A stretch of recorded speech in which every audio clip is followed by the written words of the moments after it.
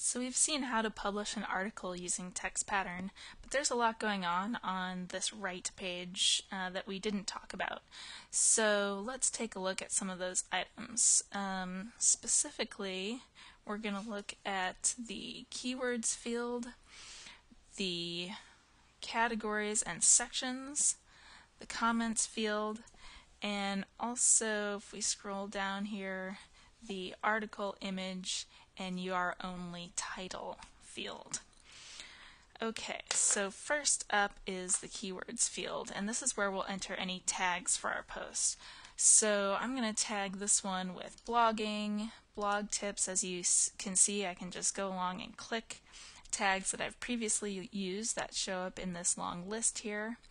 I'm also going to add the tag podcast since I talk about this BOAG World podcast.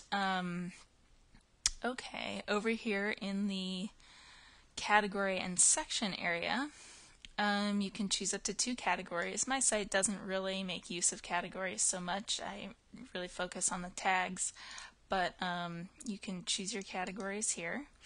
And my default section that I publish to is article. You can see I have a number of other sections here, but article is where all my blog posts go, so I'm going to leave it at that.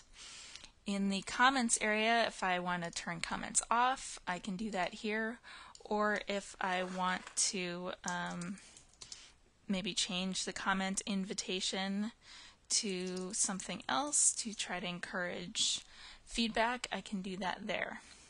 So let's click save and refresh this page here, and you can see my my tags have been added here.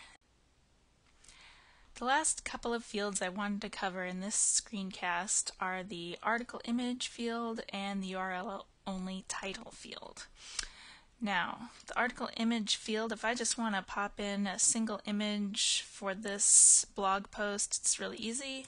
I just put the ID of the image that I've uploaded into the article image field. So that's pretty straightforward. The URL only title field is not generally something you're going to have to mess with.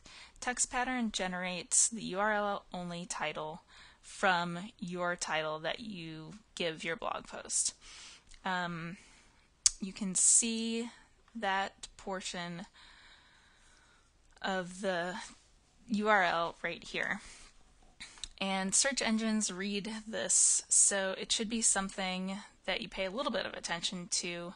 For example, if I make a typo in my title and then a couple of minutes later, after I've published the post, I realize that, then I should also go, and I correct it in the title field, I should also go into the URL only title field and correct it there as well.